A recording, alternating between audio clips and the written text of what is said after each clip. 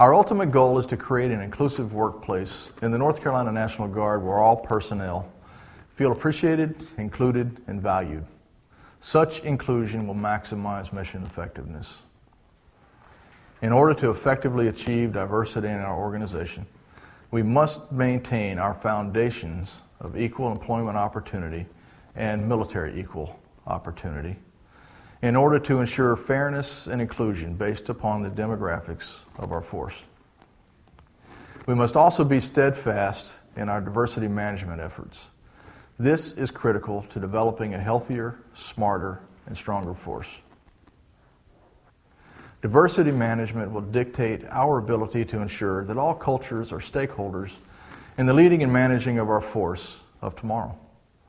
These building blocks will no doubt manage the diversity and inclusion of our organization and enhance our ability to lead people and maintain operations in our state, our nation, and around our globe. The benefits of managing diversity and inclusion will ensure that our organization attracts and retains top talent, improves our overall morale, provides a cost savings that leverages our strengths and skills, and develops stronger relationships with our global partners. We have found that in the last 12 years of persistent conflict overseas, that success is predicated in many cases on our ability to understand local cultures in order to develop relationships that best serve the needs of the indigenous population. This methodology can also be used internally within our organization to ensure that the North Carolina National Guard is synchronized with our key campaign plan imperatives. We will do this by identifying efficiencies which allows our force to compete more favorably for those finite future opportunities that are essential to ensuring that we remain the most ready, reliable, responsive, and relevant force for our state and our nation. It is also important to realize that leadership involvement is critical at every stage of our diversity efforts. None of these building blocks can be executed unless North Carolina National Guard leadership is committed to the effort. Our subordinate commanders must embrace openness in order to gain a better understanding of diversity through mutual respect.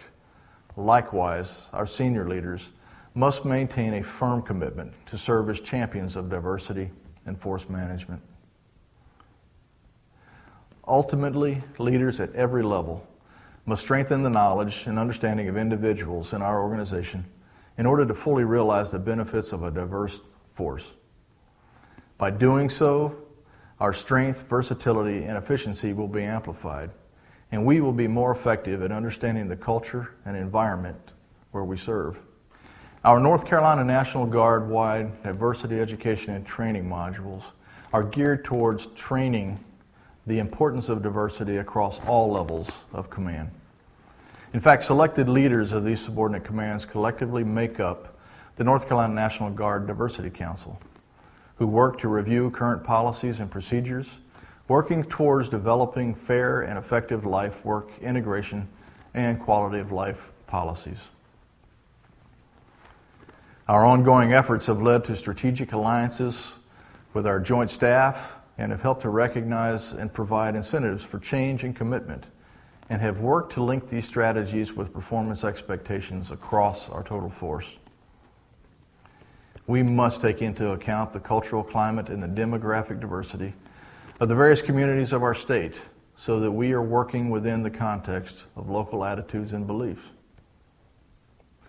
For example, in order to best execute the Wounded Warrior Initiatives or Exceptional Family Members program, we must all acquire and maintain a perspective in order to empathize with those who experience these physical, mental, or other limitations. Unfortunately, we do not have enough time today to address how this cultural understanding is necessary to fight and win our nation's war. In this ever-changing world, and especially in the years to come, we must do our best to acknowledge and accept the unique value of all cultures so that we will be able to operate effectively in them. By educating our current generation of senior leaders and the generations of young people entering our organization today, we can positively affect the diversity of our military and our civilian workforce employees for the betterment of the people that we lead and serve. The success of our organization and the sustainment of our all-volunteer force depends upon our ability to adapt and make informed decisions as they relate to diversity.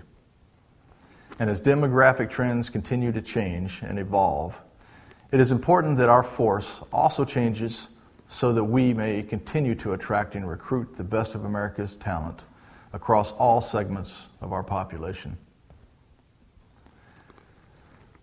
Our organization, composed of Air, Army, and civilian employees, consists of men and women of varying backgrounds, cultures, ideas, and beliefs. And I want you to know that you are all valued members of our team. All of you in our force contribute diversity of thought to our requirements for problem solving, as well as innovation and needed creativity. In time of war, your culture and language backgrounds will help us achieve success in challenging and dynamic operational environments. In all, our organization is constantly looking for ways to leverage these special backgrounds and skills in order to create a better North Carolina National Guard for all of us. Our nation's strength stems from its diversity.